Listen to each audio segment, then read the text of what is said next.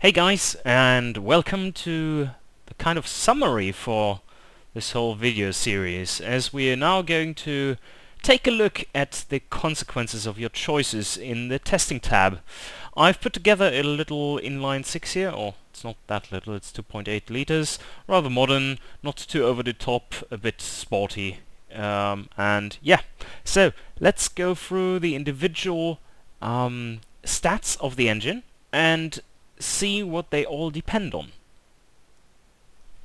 The first stat we are going to take a look at is power, and that one is more or less impossible to go into all the dependencies because everything leads to the engine making power, right? You construct the engine in order to make power, to move something. So let's just take the biggest dependencies, and those would be higher capacity gives you more power, as well as a higher cam profile, very important, allows you to make more power at a higher RPM. Raising the RPM limit would make you more power as well if the cam profile is tuned accordingly. And then we have fuel mixture, and a richer setting there will give you a more powerful engine, but also a less economical engine. Higher compression makes the engine overall more efficient, but requires more run. Ignition timing does basically the same thing, and in general a better fuel system will give you the option to make more power. Then of course better heads in the top end section have less friction at higher RPM, which then again allows you to make more power, and also you have the option to choose more valves, which allows the engine to breathe much more freely.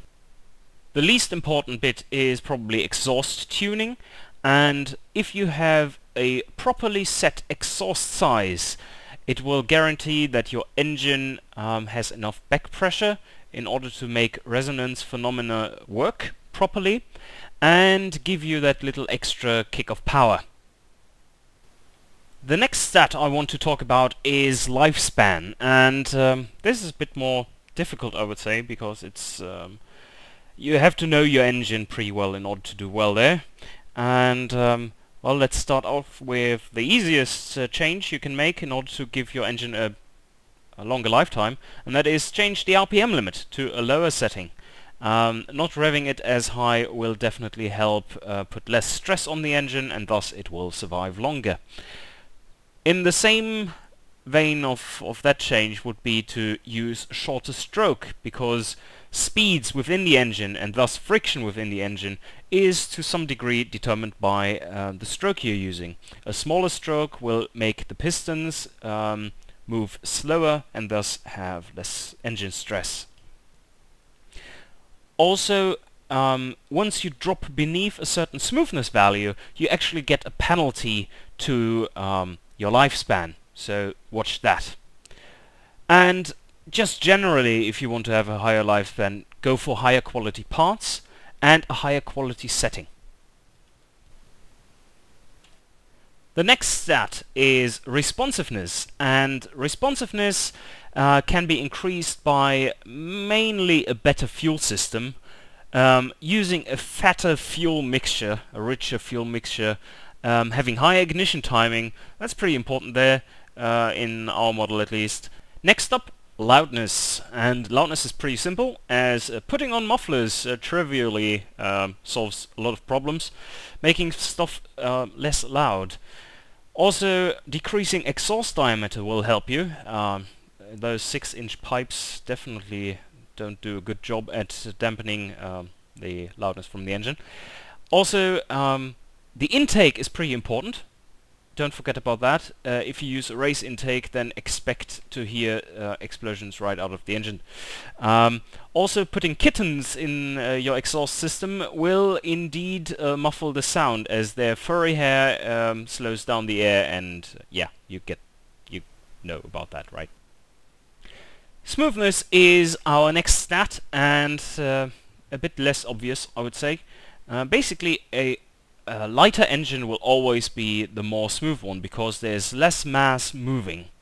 So a shorter stroke and a smaller bore will help, but also the bottom end parts are contributing by their weight, as those are the parts that really move, and a little offset in weight and then balancing there will have a pretty big effect. So choose higher quality and lighter parts there.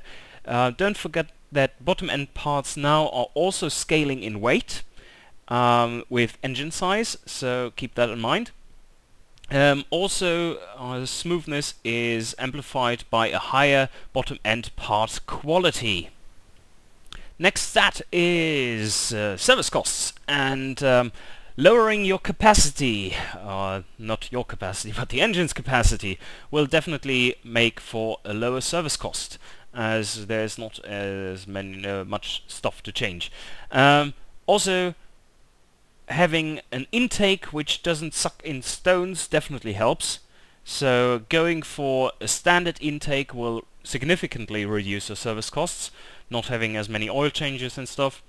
And a race exhaust there is pretty bad for service costs, as you can easily try out yourself. Then the fuel system is pretty important as well, as this is the main contributing factor to any kind of service basically. And the choice of top-end parts is also a big factor. Talking about emissions, again, the catalyzers, are taking a noseful of those harmful emissions and convert them into stuff which is less harmful. So yeah, you will definitely want to attach a catalyzer.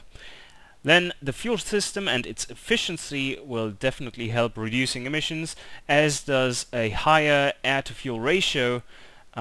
Using less fuel usually results in less emissions. Not always though. If you go too extreme, then it can be changed the other way around again. Then compression. Well, compression is a bit tricky, as a higher compression results in hotter burn, and hotter burn usually means that you create more of those bad gases. Then you have also to consider the head and block material, and of course your cam profile as well. If you run a very high cam profile, then it will change emissions because of efficiency again. Economy. And for economy we have something similar to emissions. They usually go hand in hand. The fuel system, the cam profile, but in this case the cam profile is much more important than for the emissions. The air-to-fuel ratio again, compression, ignition timing, head type, pistons. They shouldn't forget that you can use low friction cast pistons. And exhaust tuning is also changing economy, don't forget that. There are instances where you want to go for a too small exhaust size, slightly too small, to limit your engine a bit, to get the perfect back pressure and resonance at a lower RPM where you actually cruise. This gives you better economy while sacrificing higher rev power. Octane is our last stat, and for the octane setting, basically a higher cam profile gives you a bit of leeway, and a better fuel system decreases your octane requirements. More fuel does help indeed. Lower compression is one of the main factors actually, so if you run into octane problems, just lower compression as a first go. That usually is the most simple solution. Lower ignition timing gives you less run requirements. Smaller bore helps as well, getting octane requirements down. And having a better top end, better extraction and intake does indeed help to lower octane just a bit. And then of course exhaust tuning. You might forget about that, but fool around a bit with this setting in order to see what it does for octane. That can be quite significant difference actually. There are not many parts left to show you, but the new testing tab, which will see quite a bit of improvement also in the next update actually. I want to show you a bit of the controls because all of this is pretty much unexplained till now. So let's start off with the first non-obvious part. You can see power torque here, knock sensor. If it starts knocking, you will see the lamp. The first non-obvious one is oil pressure, and oil pressure basically gives you an estimate of if the engine is still working fine or if it's put under heavy load and things start to go wrong. As long as it's in the green and not wiggling around like crazy, you're doing well. So let's see what happens with this engine, which didn't put out any warnings.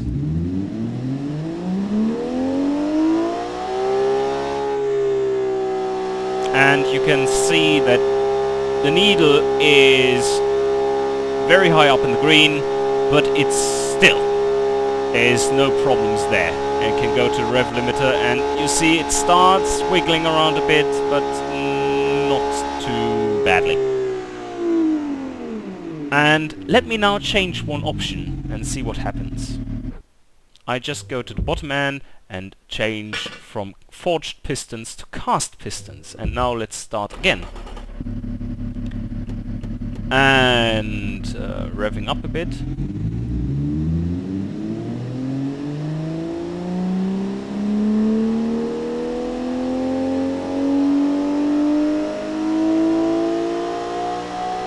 You see that?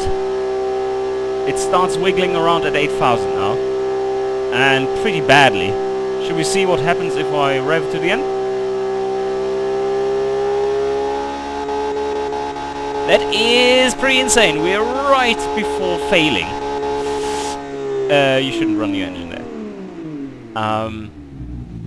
And I can show you, yes, this indeed gave you a warning. And if we check out the new score for lifespan, you see that one is pretty bad compared to what we would get with that one.